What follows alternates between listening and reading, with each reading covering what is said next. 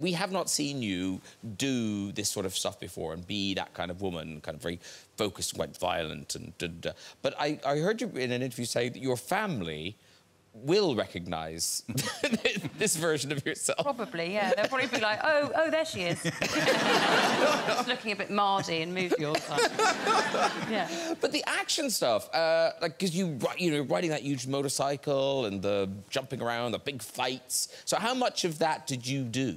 Or were you kind of up for it all?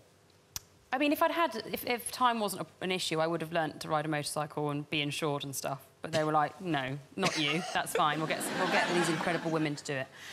So I had like 3 stunt doubles, but I did all of the fights. I loved doing the fights. Had you ever done that before? Have you trained like that before? No, I've strangled a couple of people in some films, and I've been slapped around the face a couple of times.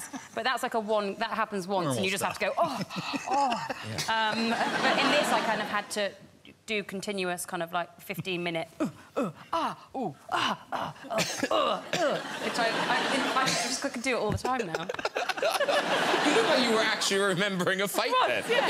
That's how you loop it. Yeah. You have to. The torture. It looks really convincing. Yeah.